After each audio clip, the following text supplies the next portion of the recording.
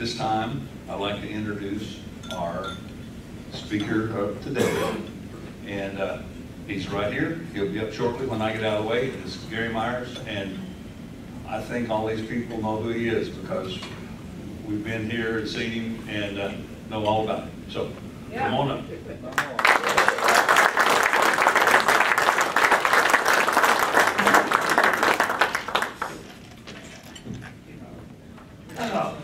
Hello.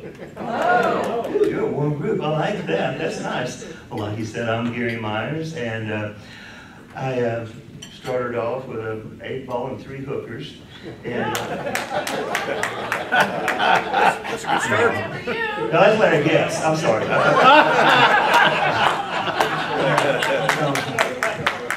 Lost my mind for a moment.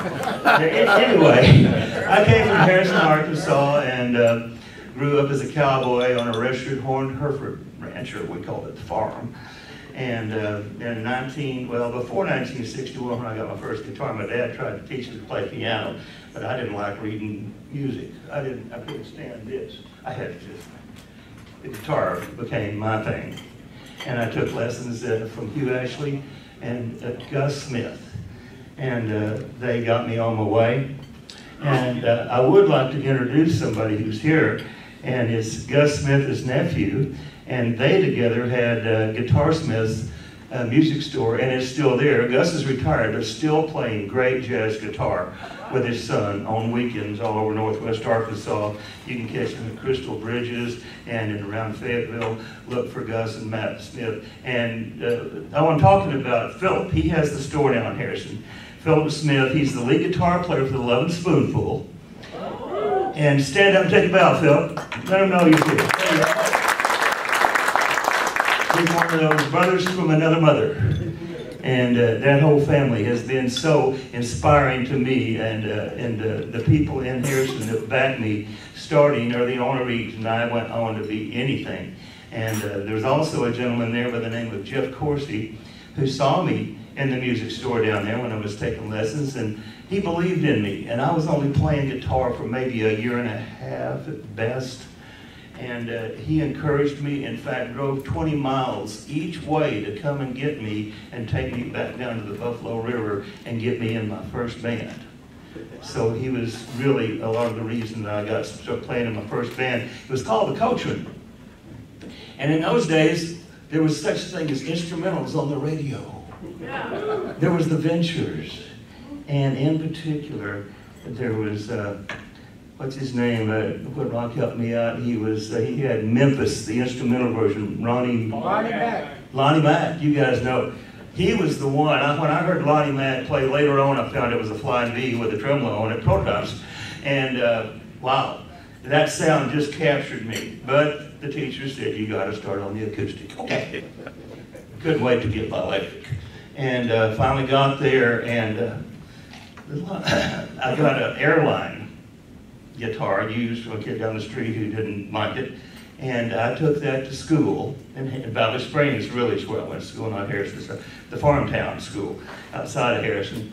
And my first performance on stage was Ahab the Arab, solo to a guitar that had no amplifier. And what it did, it won me, I was the winner of the talent contest for the FHA, the ag department, which means that when I was a freshman winning the talent contest, I didn't have to suck a raw egg.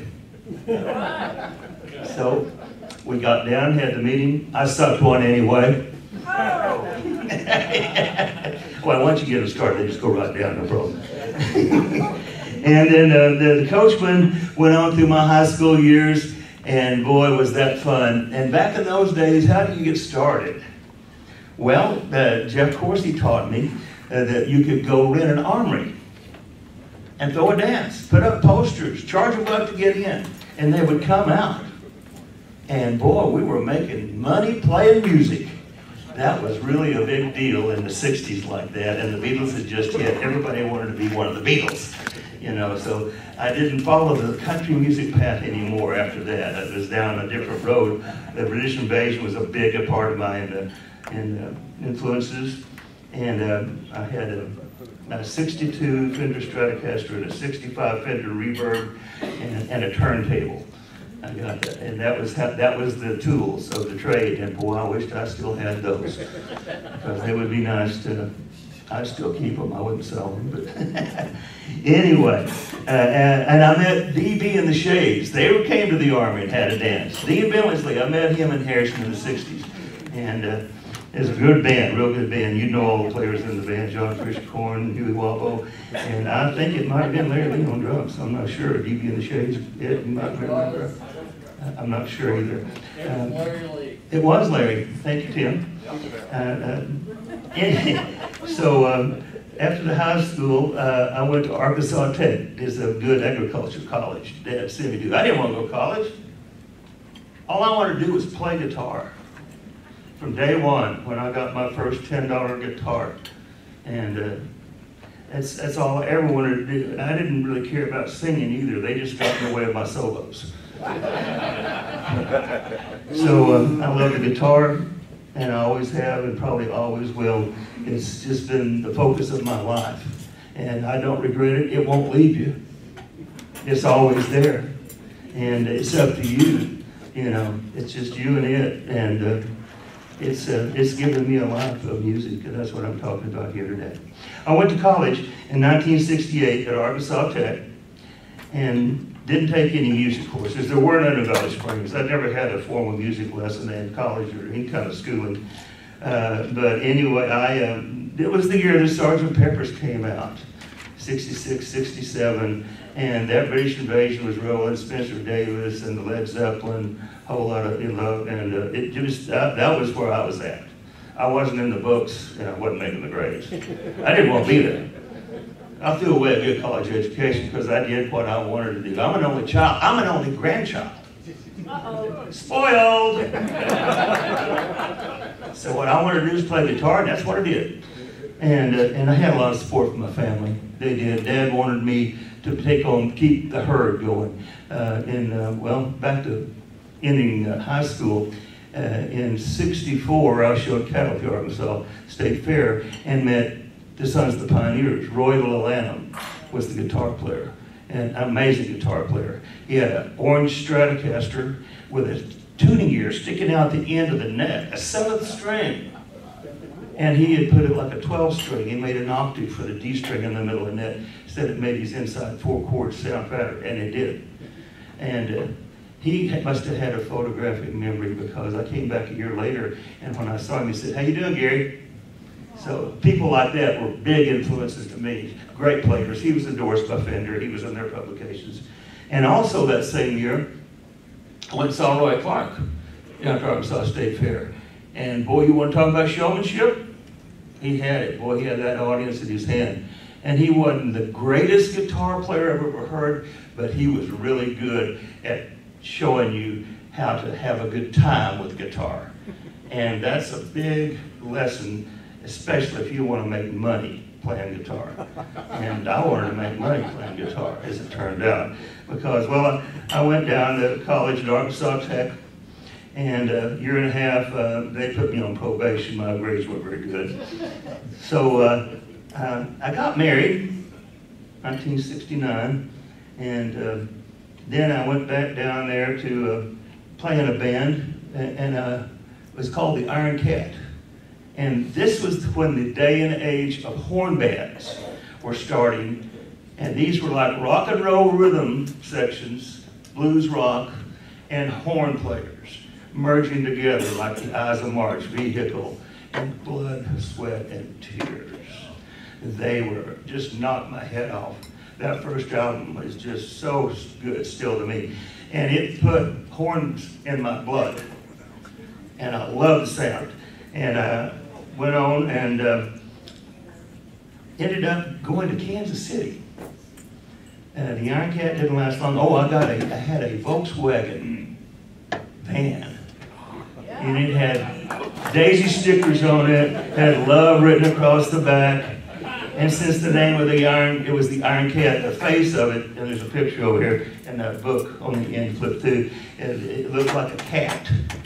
The headlights for the cat had a little mouth, and it was called the Cat Wagon.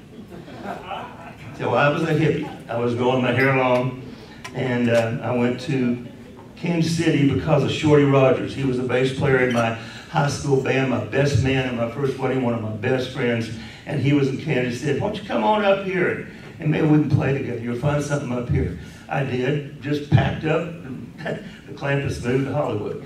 You know, it's kind of what it was, because Kansas City was a different animal than being in Arkansas, and they didn't think much of people from Arkansas. And the band that I happened to get in wasn't with Shorty at all. It was better. They were all conservatory musicians. And the horn section had just come off tour with James Brown. The drummer just finished a world tour with the Oscapades. And they had put together a band to be like a Blood, Sweat, and Tears. The new thing, the horn band with the funky rhythm section. I learned funk. I learned jazz more than I'd ever known from these guys. I learned theory. I learned a lot. It was a schooling to play with Stoneface. That was the name of the band. And there's a picture down here in the book where you flip the pictures. Such an amazing experience. Here I am out of Harrison, Arkansas, by way of Russell College to Kansas City. They go to Chicago, their agent for Stoneface books a session to record a 45, 2 sides. We were in downtown Chicago, 7th floor on the lake, and it was January. Brother, it was cold. And we went everything up 7 floors in Cadet Chess Studios. That was my first studio to ever go into, or even let alone play. And shoot, Ramsey Lewis was in Studio 1, and the red light was on the whole time. Couldn't go in, never saw him, but I know he was in there. That's where he recorded, and he did. And while we were in session, a gentleman been on Ed Sullivan so many times, famous one-liner, Henny Youngman, walks in the control room. This is my first experience in the studio. So that was one of my golden moments that I'll always remember, and that band as well. Well, it fell apart.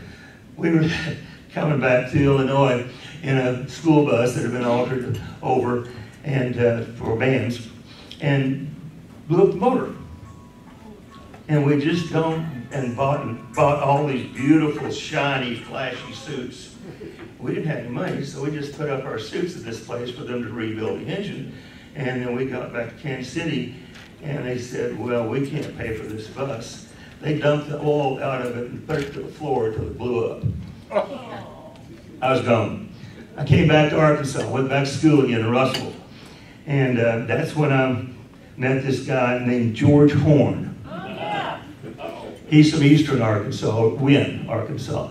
And well, I had been experienced quite a bit with the horn section and Stoneface. I learned some new tricks there.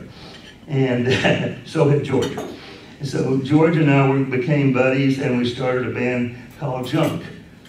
Now, you remember I said Jeff Corsi took me 20 miles each way to rehearse in the early 60s. Turns out that Jeff is in Russellville this time, and he enters the band with us too. He's the keyboard player. So that was just quite a wild thing. And we ended up going to Rockaway Beach to play the Pavilion, if you remember the Pavilion at Rockaway Beach. You know, it was great, I guess, before they had the Hells Angels thing, which wasn't nearly as bad. It was talked a bit, but it hurt it. By the time we got there in '69, it was washed away beach. It wasn't happening so much. But we did the summer season there, and our drummer left, and we auditioned drummers. And there was this guy came in, and he played okay, and he went over to the piano and played some real pretty original stuff, soft, pretty, Larry Lee. It was Larry. He said, no, we don't need that. We got James Baldwin. They called him Fox back then on drums. And he didn't last but a few weeks because really what happened with that band is we met Mike Maples and John Gott. I guess they'd heard about the band in Springfield here. I don't know how, but they showed up at the Pavilion, and that changed things for a long time for us. And I tell you what, Mike has just been one of those guys that's always been a great friend, and he's just a tremendous band leader, organizer, and brilliant with the numbers and all that. And he was a great B3 player. He wasn't fancy. He didn't do all that. He let me play a lot of solo. And boy, that was great, Mike. You've been such a blessing to my life. And Karen, his wife. Oh man, we'll get to Joplin real quickly here. We need to stay out of Joplin. Yeah, you need to stay out of Joplin. Yeah, okay, well, we're not going to do that quite. We're not going to go that deep, though. So, anyway, when, let's see, where were we here? Rockaway Beach. Oh, yeah, I went to Springfield, and we formed a band. Some of the guys out of Junk, not Jeff, and, of course, the drummer was gone. And there was a guy named John Middleton, myself, and George Horn that got with Mike Maples and John Gott and formed a band called Zachary Bow. In 1970, or I believe it was, maybe late 69. No, it was 1970, it was. And while we were getting this together, I got to play the S-Bar downtown for Raymond Rutledge. It was some different guys. Was you in that? No, that George D was the bass player. And anyway, I got to play the S-Bar. That was my first time playing in Springfield. And Springfield, by the way, was always the place I wanted to be. Growing up, back to the, I guess the 60s or the late 50s, I'm out on the West Coast with my mom and dad on vacation, watching the Ozark Jubilee on national TV. Springfield, Missouri, the promised land. And I couldn't wait to come to Springfield and play music because I knew this was the hot spot and this is where it was happening. And it was. I couldn't get out of Arkansas fast enough. It is what it is. I love it down there, but I wanted to play music for a living. You don't do that there. But back then, you could do it in Springfield. There was such things as house bands. You folks know what I'm talking about. 6 nights a week, 9 to 1. And you worked when you played. And playing that much, you just like practicing a lot. You got better and better and better. And especially working with a unit, the band gets better and better and better. That 6 night a week, 4 hours a night thing made us better. You'd never practice that much at home on your own. I wouldn't. I mean, some cats would. Pat Metheny would, but I wouldn't. And the house band jobs were great. We ended up with Zachary Bow after playing the Alibi here on Glenstone and maybe a few other spots. The Warehouse. We played the Warehouse here. We ended up, though, in Joplin at the Roman Palace. It was the hot nightclub in Joplin in that time period and became the house band for probably 1.5 to 2 years. And not only was it 9 to 1, 6 nights a week, Friday and Saturday was a 4 to 6 jam session. Okay, nobody there, you jam, you play, but people came in. Joplin had one heck of a music scene also, folks. Same time we were here doing this, they had great players there too, we found out. But we were the hot band from Springfield walking in. And we met I guess he's the secretary, Eddie Bartholomew, the union. And they had one that worked for them because they had practice halls and jam sessions, and it was cool. It wasn't just 4 chicken dinners a year. Folks know what I mean, so yeah, 150. And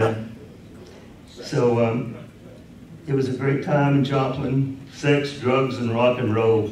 Oh my God. The ranch. It was a crossroads. A lot more than Springfield. It was a crossroads for all kinds of things.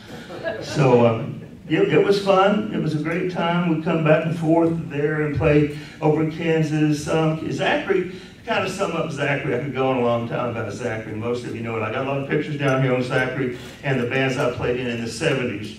Because Zachary didn't go straight through for those 8 years, from 70 to 79, actually. I guess 9 years. There was some other things here that happened. It broke up.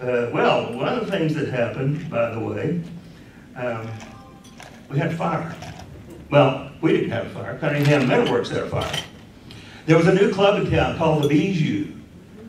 Coolest club this town's ever seen. It was really nice.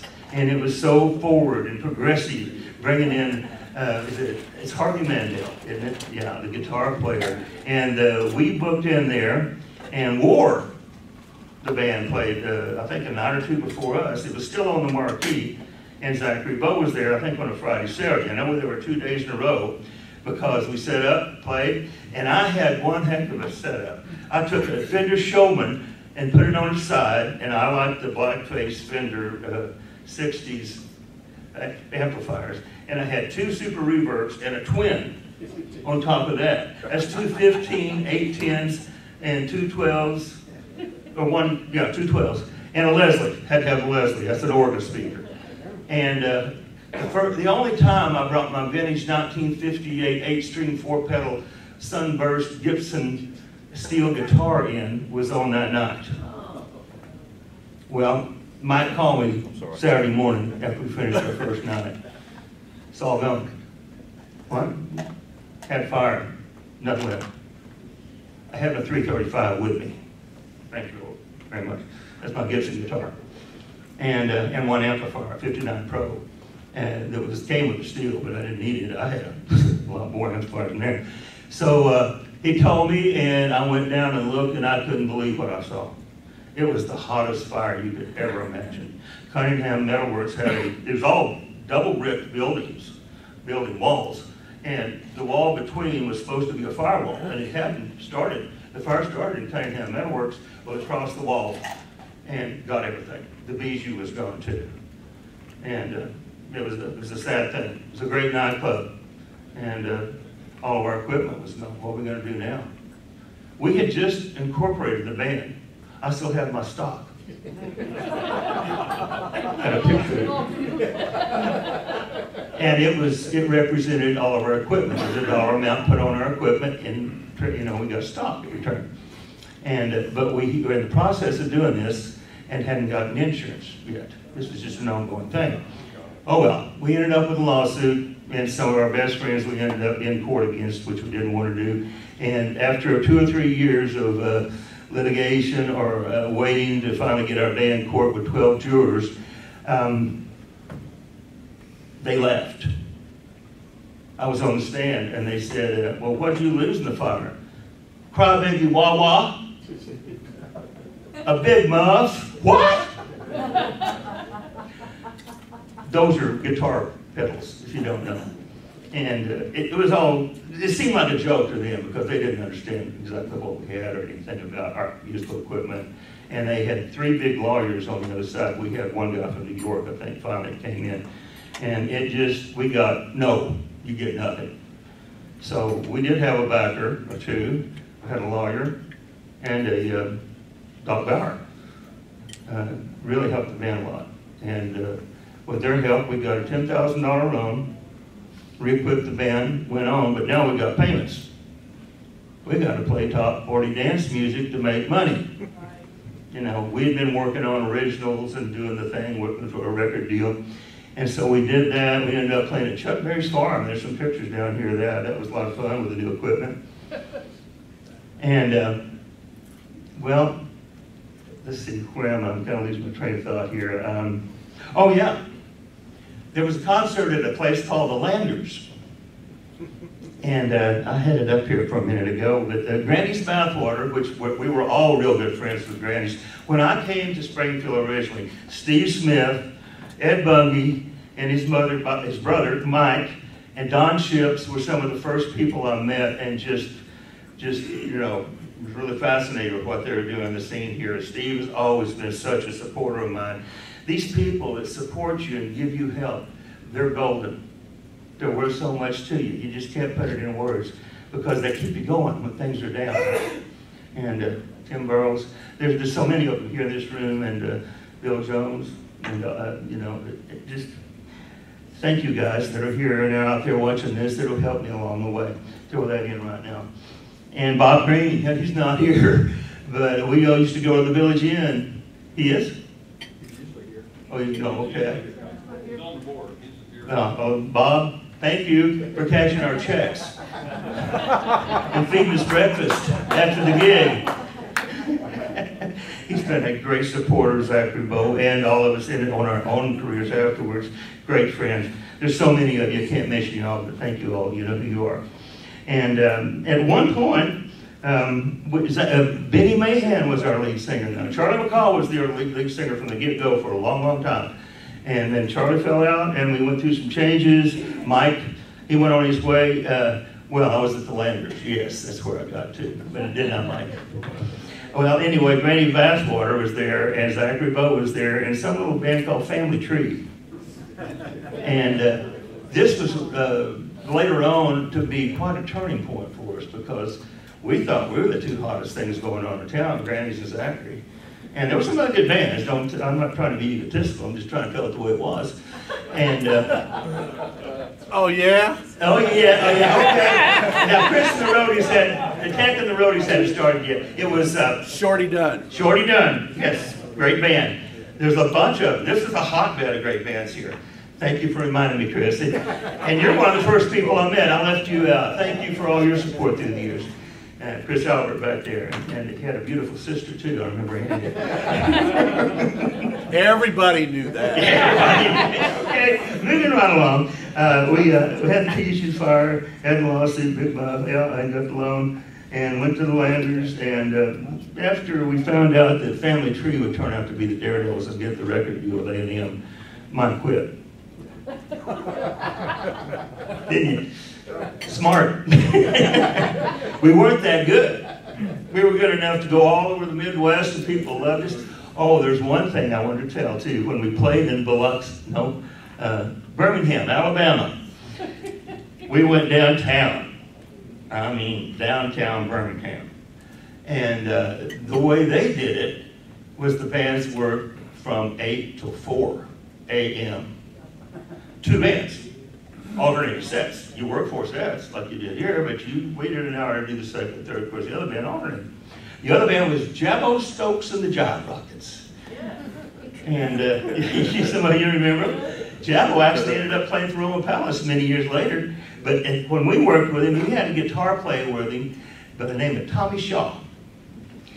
And we stayed in the same quarters, like a house that we all lived in there. Played opposite sets. One night, one would start first, and the other would start first. That way you get off of 3 instead of 4. So, and Tommy and I became good friends, and he was quite a talent. Woo! What a player, personality, songwriter. You should do his impersonation of, or see him do his impersonation of the ugliest man in the world. He had some funny things going on.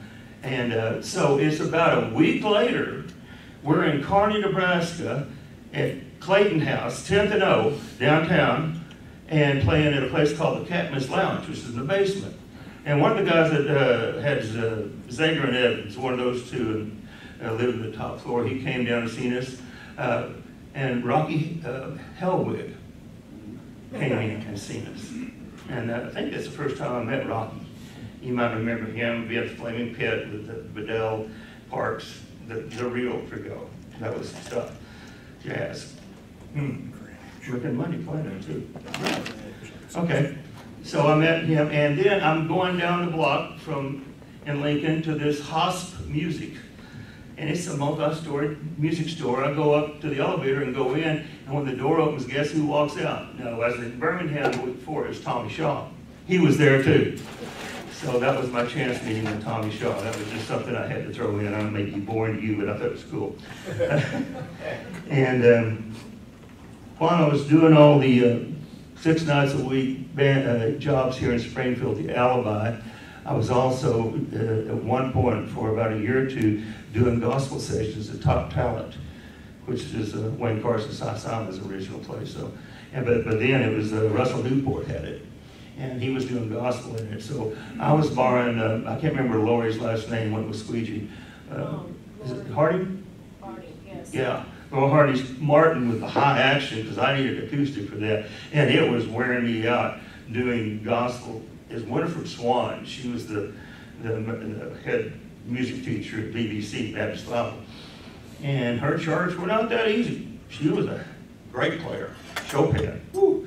And doing that most all day, and then going in and playing rock and roll in top 40, 9 to 1 on the electric at night. That electric seemed easy to play. But boy, it was tough work. I did a lot of albums during those years as sessions. And then Zachary kind of had a lull and a breakup or something, because I got a call from Rocky Hellwig, this great jazz organist, and to come and play with him in Texas. So I did. And that's the only time, at least the first time I know that I ever played jazz standards for a living. And we went to Corpus Christi, and then over to Del Rio and Laredo. And those were some really something. When we went to Del Rio, it was a country bar on the Mexican border. And here's Rocky with his leopard skin covered Thomas, Oregon. And Tassie, the sultry songstress, his daughter, who filled out the dress real nice. She sang these torch ballads and The Nearness of You and Foggy Day in Old Wintertown. We did all that stuff. And I was just hanging on with his charts because Rocky liked to add a lot of chords. And it kept me busy. And his son, Guppy, Eric Amandus Helwig, we called him Guppy.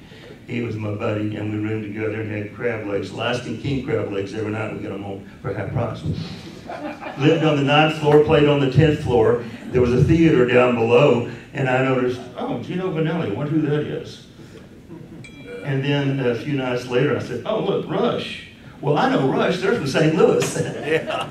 Different Rush. These guys were from Canada. They were the real Rush. But I was working all those hours, couldn't go see them. But I love Gino Vanelli, I'll tell you that. Let's see. I ran in at this misbooked job to a keyboard player, and was he a player? He was also All-American, All-Star Texas athlete. He was ambidextrous, played left hand or right hand, anything on stage. His name was Mike Reed. Anybody remember Mike? Boy, and good looking, did impersonations, sang, he could do it all. And I came back here and got together with Sammy Hammock, starting a band called Winners and Losers. And I called Mike and I said, hey Mike, we got a gig up here for you. Can you come up? All the way from Del Rio, Texas. Here he comes in his black hearse pulling a U-Haul. You've heard the joke about you'll never see a hearse pulling a U-Haul.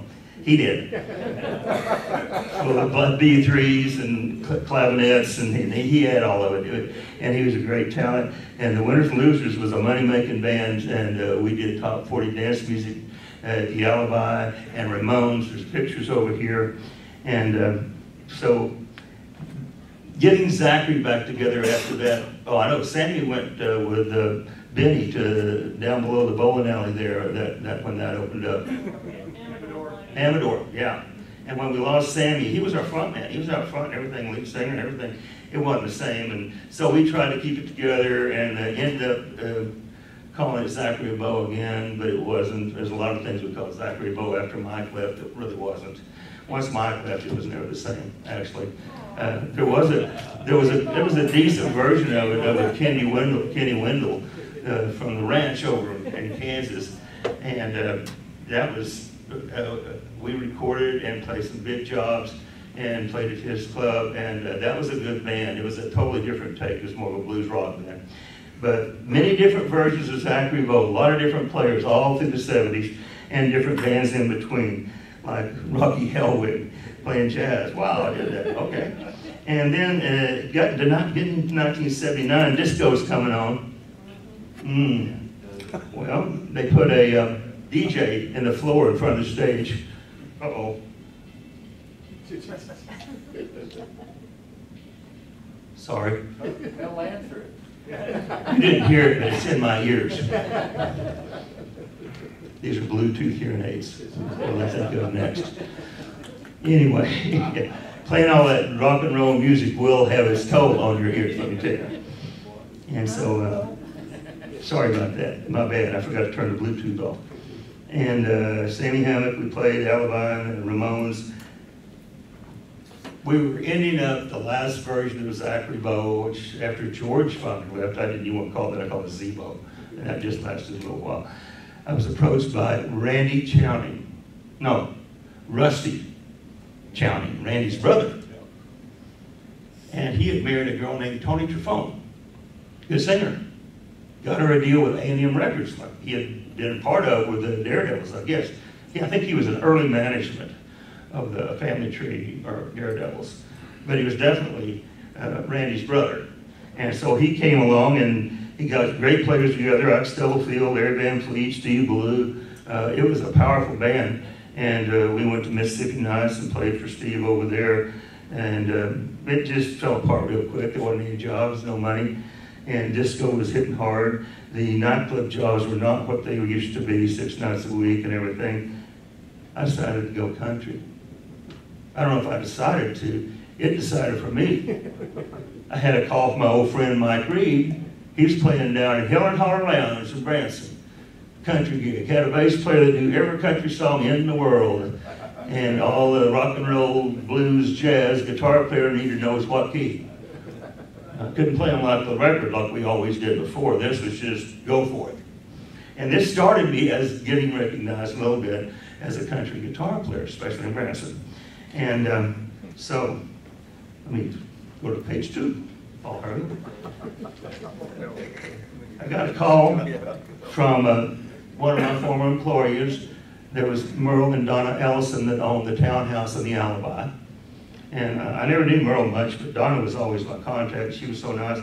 When I was down there at the Hill and Holler Lounge, she called me and asked me to put together a band at the townhouse with Jolene, great country singer, and she'd do all kinds. And so I did, and I took it in there, and I was the first person to bring in a band with a black man in the townhouse, Don Ships. And I don't know if I'm proud of that, but nothing wrong with it. Till the last night, he skipped his bar tab. You know Don? About that time also, when we was playing there with Jolene, and we called the band Falcon at that time, David Evans was in there, and Don Chips, Steve Ballou, myself, and Jolene. I started writing a little bit. We went out to Steve Smith's studio, Mau Studios, and next to there, and recorded some of my stuff. And then this guy named Tom Becker, who used to be in Granny's Bathwater, had put together a band called Entropy, and it was jazz. And I'm on that album for a few cuts, and I recorded that there at Steve's Mau Studios. And then I went on, I was going back every night and doing the townhouse. But Merle Ellison, the owner of the townhouse, got cancer and knew he was going to die. And Keith McCormick, you know who he is? Yeah. You know, famous songwriter, Sugar Shack. And owed him money. He owed Merle money. And we were packing the place with our band, Falcon, Jolene, and he fired us. He wanted to work the money out of Keith before he died. So we got put out. We went, wow, we're just packing the place. Well, my wife at the time got wind of a new club coming on called South Fork. And it would be a copy of Mickey Gilley's. Actually, they call it Gilley's, down in Pasadena. The bucket machine, the punch and ball, that era was coming on. I had a friend that I grew up with named Bobby House. He wrote the song, Could I Have This Dance by Anne Murray. He was in Nashville, and I went down there and he told me, well, there's this new album out and I got a song on it by Anne Murray called Urban Cowboy. And I thought, he said, it's already gone platinum before it's been released. Really? Way to go, Bobby. Good for you. You know, homie boy here from some hometown, knew each other. He was the first one I took and showed my 62 Strat to. And here he is in Nashville, the Peer International Nashville division, as a writer. And heard about this Urban Cowboy thing. So this club was coming up here in town called South Fork, a spinoff of Gilley's, the Urban Cowboy. That's where the movie was made, at Gilley's in Pasadena, 1980, John Travolta. Big movie followed Saturday Night Fever. And this is when I started hearing about Mickey Gilley. I really didn't know who Mickey Gilley was before that much. And let's see. I had a radio show. Don Paul got me a radio show. Gary Myers live at South Fork. Gary Myers Band group, GMG. And Jolene, and I had that going on. I put 10 years into nightclub work and around the area up here, mainly bars. And so we got this thing going big time. They were lined up outside on weekends to get in. They had let somebody up before somebody else had come in, capacity. And it was working great. I ended up at the Ozark Country Jubilee for 7 years, and I got pictures down here. and went through a lot of musicians. It seemed like all these bands that I've been through where I was the last one. Everybody else come and go, and I was still standing there around all these different people. Well, now this band had a nucleus that was together 7 years. The picture on the far right up here, we won Band of the Year 2 years in a row. The only 2 years they had the category of Band of the Year, 1986, 1987, at the OMAs, the Ozark Music Awards, and hosted different years by Ralph Emery or Janet Daly, Connie Stevens, and it was the Presleys. And they had red carpet with the lights and the cameras were flashing, pull you in a limo. They were really doing it upright. Big deal. We won Band of the Year 2 years in a row. And that was just up against Presley's, Vollenhoffers. Oh, and by the way, country music world. There's a band called Nightway, and the bass player was George Horn. Beat George. Oh, well. And so there you go. And then that would go on till the end of 1989. We'd gone through different owners, and Warren Stokes had gone on down to Eureka Springs, and the Campbells from Mozart down here took over. And at the end of '89, 3 of us got fired because we knew more about what we were doing than they did. That's my opinion. And it's not a really good idea. When new owners come in, it's a pretty good idea to clean house and starting with your people that are going to take orders from you, and you know more than they do. This happened to be the best thing in the world that happened to me. I was immediately offered a job from Warren and Eureka for more money, and I went down there, and I moved in the basement with 2 other guys named Clay Cooper and Joey Riley. Now, I don't know if you know who they are or not, but Clay Cooper has his own theater in Branson now. I met him in the Gold Miners. I coached that band too to these award sessions, and they won awards. And then, of course, Joey Riley. Wow. I met Joey then, and then I got an offer. As soon as we'd taken the group pictures for that season, I was the one this time that quit. And I had an offer from Larry Vance. He was married to Jim Thomas's daughter. He owned the Roy Clark Theater, you would know it as. And asked me if I would put the band together in Branson for the new Mickey Gilley Theater. Really? He said, yeah, I want you the band to be the house band, play there all the time, and the second act will revolve around. Mickey will be one of them, but there'll be the Forster Sisters, Diamond Rio, Mo Bandy, all these different country artists, Bonnie Hill Savage. It was a bunch of big names. And so, let me think about it. Yeah. You know, and we just taken the pictures, and I had to tell Warren Doris, I'm going, bye-bye. And they were real good. They supported me, and they were behind me all the way. It was great. And then I did the opening night for the Buck Trent show at Mickey Gilley's family keyword theater, because it was still owned by Jim Thomas then. Now, Jim Thomas was the guy who owned what you'd know as the Roy Clark Theater and the Lodge of the Ozarks. And he was the one that got Roy Clark to come in and play for a while with his name on it. He was compensated, and then sold it to him, to Roy. Well, here he is next door. It was Hee Haw. It was Country Music World, and now it's going to be Mickey Gilley Family Theater. I'm back where I started in Branson. And during that year, Jim Thomas did the same thing to Mickey Gilley he did to Roy Clark. He sold it to him. So that was the only year it was known as the Family Theater. After that, it was just the Mickey Gilley Theater from starting in 1982. And no, I'm in the wrong decade. It was 1991. 1990 was my first year as opening night for Gilley. And at the end of that year with the Buck Trent show, since Gilley had bought it in the middle of that part of the year, or in the middle of the year, he didn't want an opening night. Well, I went had a meeting with Gilley at his house. And I thought I was going over there to ask to use his bus for some Buck Trent road shows. And he said, I'm not bringing Buck back next year. And I said, oh, you're not? I said, he says, do you want a job? Yeah. You know, and I learned a very important lesson about negotiating that time. Well, how much do you want? Oh, I'm making $80 a show with Buck Trent. That's fine. You know, I'm just happy to have a job. You're cutting everybody else loose except me. Thank you. Well, I know the others are making $2 1/4. The thing to say when that happens, folks, is the going rate. That's what I want. Well, it all worked out in about a year. When I joined the group, there was no bunks for me on the bus. He was still doing road work and has off and on between Branson. I slept on the floor. And coming off all this stuff with Branson and the band of the year and all that I've said, going to a rhythm guitar player, not lead, and sleeping on the floor. But I'm getting paid and I'm working. So, okay. We go on with this, and it wasn't about, 1993, there was a fire. Well, Gilley's had already burned down in Pasadena, 1990, when I first joined with him. And they had a litigation for 2 years over that, and as soon as he wanted it, it burned down. Sherwood Choir was his partner. We got a fight over that. That's a whole different story. He was like the mafia of Pasadena. You shouldn't do things to him.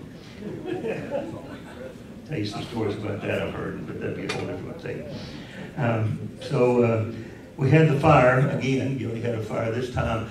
Conway Twitty was booked in there to share the dates with Mickey Gilley that year of '93. And Conway happened to be the one that was set up on the stage. We'd come in off the road. Our gear was in the bus, safe outside. Conway lost everything. And then about 3 months later, he lost his life. He died.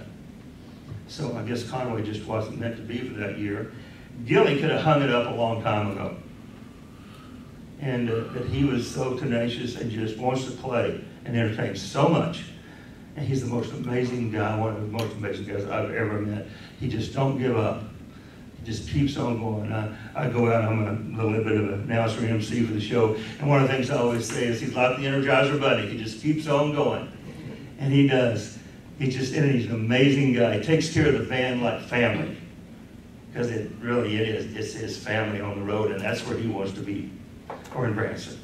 Yeah. And so we got a good run out of Branson, really good. Rocky Stone was the lead guitar player when I joined. Great player. He's got a song on Chet Atkins' album. He was from Rhode Island, different cat for being a country guitar player. And even my best buddy, we roomed together for a while. We lost him to stroke. Then I got to be the lead player. I was just sitting in the wings. Gilley had told me to be ready because I thought he was going to fire him, but I didn't know he was going to have a stroke. And all that's kind of real weird. It's bittersweet. Your friend dies, but you get his job. So I took it.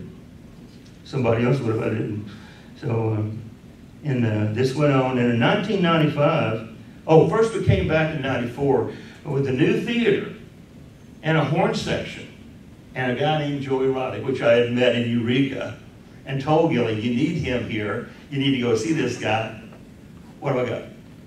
5 minutes? Okay, thank you, Chris. I've got it. Yep, okay. I didn't know if I'd be able to talk long enough. Imagine that. Just a moment. Well, you said you wanted to get to your show, so.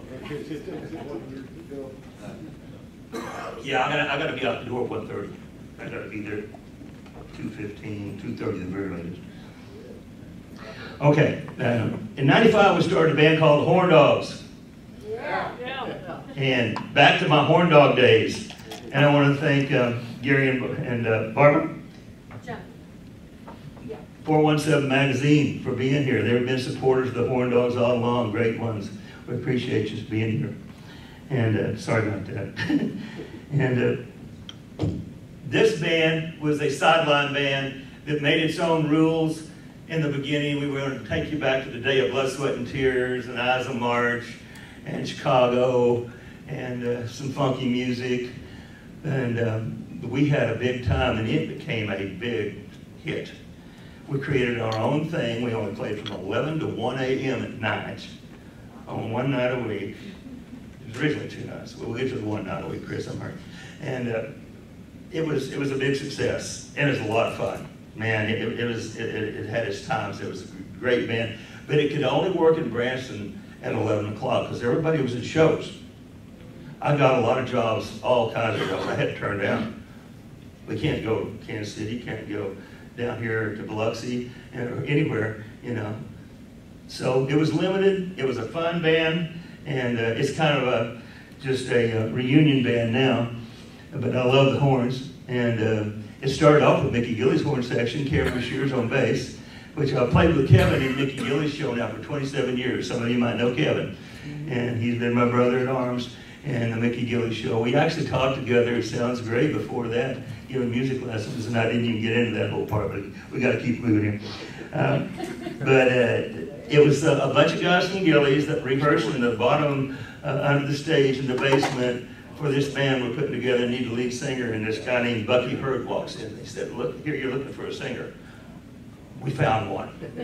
Amazing, powerhouse, fabulous singer.